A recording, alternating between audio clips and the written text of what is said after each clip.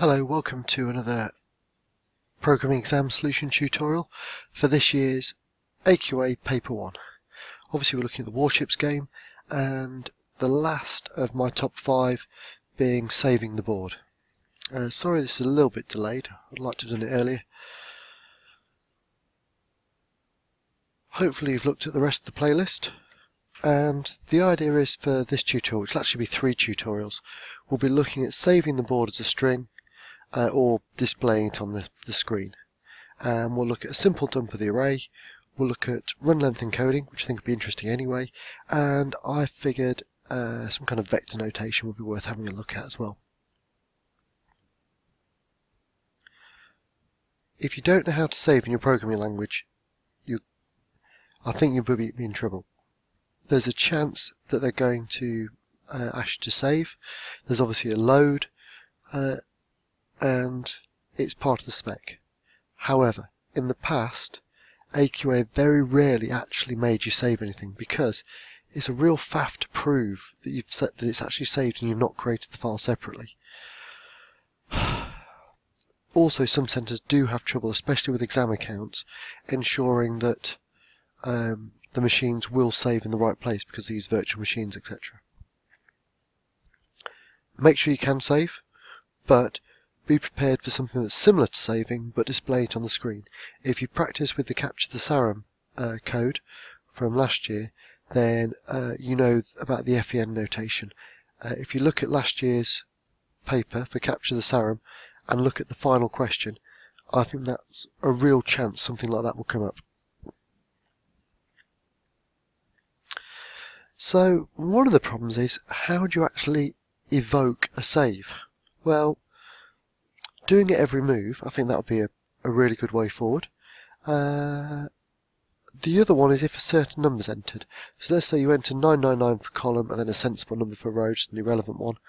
And that's what we're going to do for this particular tutorial. We'll do the 999. As it happens, it's almost certainly going to be every single move because that's really easy to sort of to get you to test the bits that you're struggling with.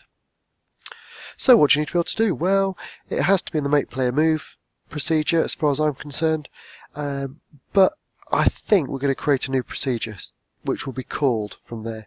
This new procedure will use stream writer, but of course you could use the file save method.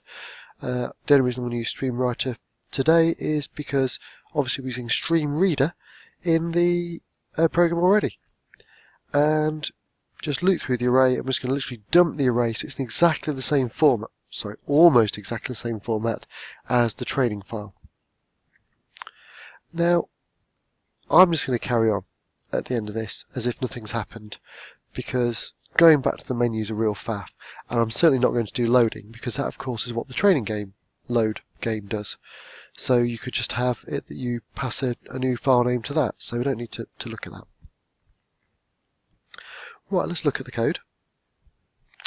I've got make player move here ready, and we need to, if we're going to use the 999 to evoke it, we need to create a new procedure.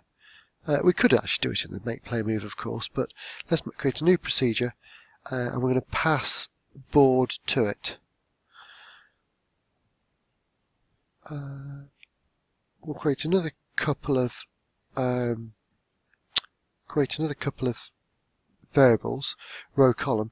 And in actual fact, you may have noticed load game just sort of flash up there for a second. I'm trying to use exactly the same what's the word I'm after, structure as the load game. In fact, to be honest with you, you could probably copy and paste load game and make about 3 changes. So obviously, rather than using stream reader, we're going to use stream writer. If you don't know how to do that, you need to look that up. We now create the very familiar nested for loops, and what we're going to do is have a dot write where we're going to write that particular board element, particular array element, the array board, to the file. And at the end of every set of 9 columns, we're going to add a write line.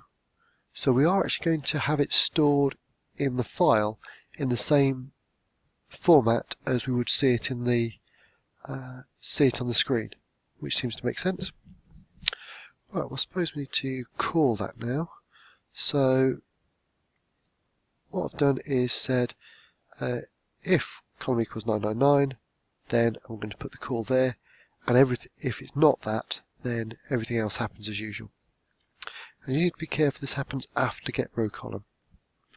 After you've created it, have a step through the code and you'll see why we've done it like that. Right, let's add the call. And that is everything. So let's quickly test it.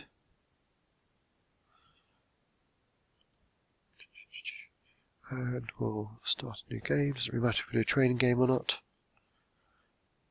So we'll do a 1 just so we can see that's still working, and we'll whack in a 999.